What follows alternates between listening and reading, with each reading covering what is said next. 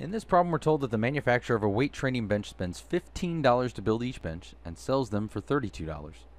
The manufacturer also has fixed costs each month of $25,500.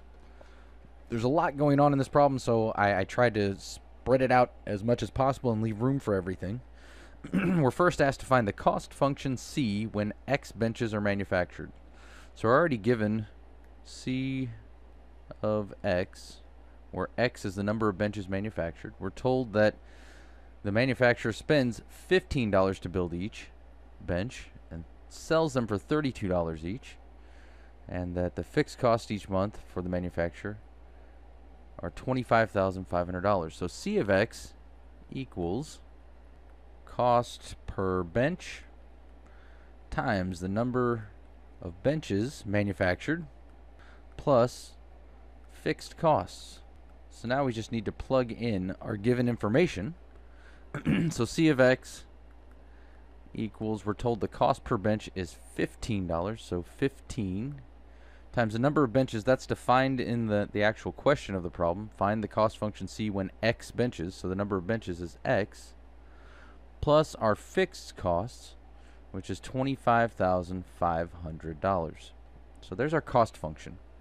With a revenue function, again defined as R of X, we're looking at the selling price per bench, again times the number of benches.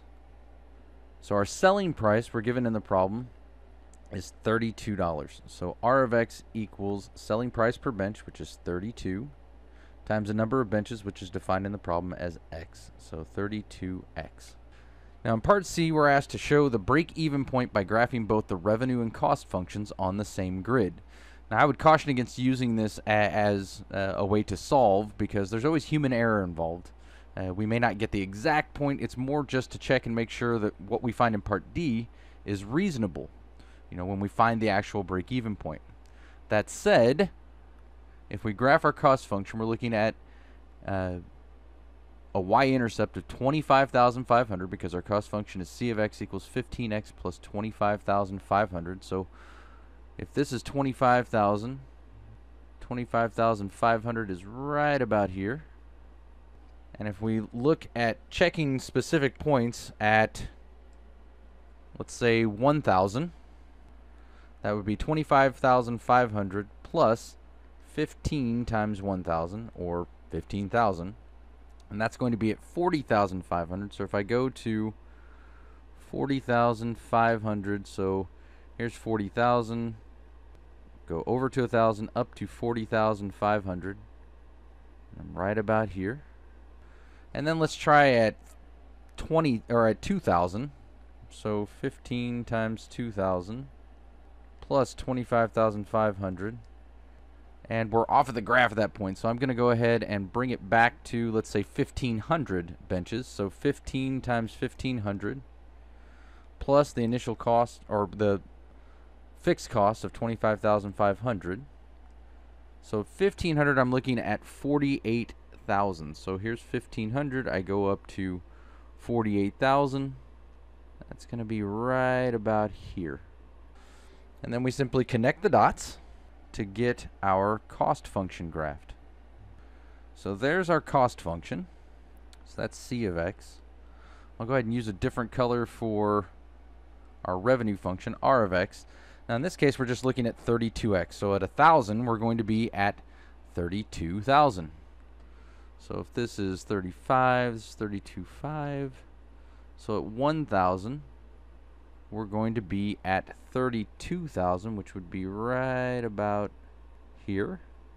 Let's say we're at 500, so 32 times 500 is going to be 16,000. So at 500, we'll bring this down to 16,000. So 500 go up to 16,000, which is right about here. And we also know it's going to cross the origin. And then just connecting our dots. There's our revenue function. And tentatively speaking, it looks like we're intersecting our revenue function and cost function at about 1,500 units So it would be 1,548,000. Now in part D, we're asked to find the actual break-even point. Well, what does break-even point mean? That means when the revenue equals the cost. So we're looking at, we want to know, when does C of X equal R of X? When does cost equal revenue? So we just simply set these equal to one another. I'm going to go ahead and switch it around since 32 is greater than 15. So I guess this would be better put as R of X equals C of X. And now we substitute 32x equals 15x plus 25,500. If we subtract 15x from both sides, we get 17x equals 25,500. And dividing both sides by 17x, we get 25,500 divided by 17, which equals 1,500. Now if we put x equals 1,500 into either of these equations, we should get, we already know we get 48,000 for C of x, so let's check with R of x. So R of 1,500 equals 32 times 1,500, which equals, hopefully, 48,000. And it does equal 48,000. So what this means is that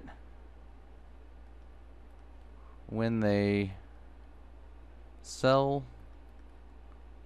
1,500 benches, the cost and revenue are both $48,000. So basically they have to sell 1,500 benches just to break even.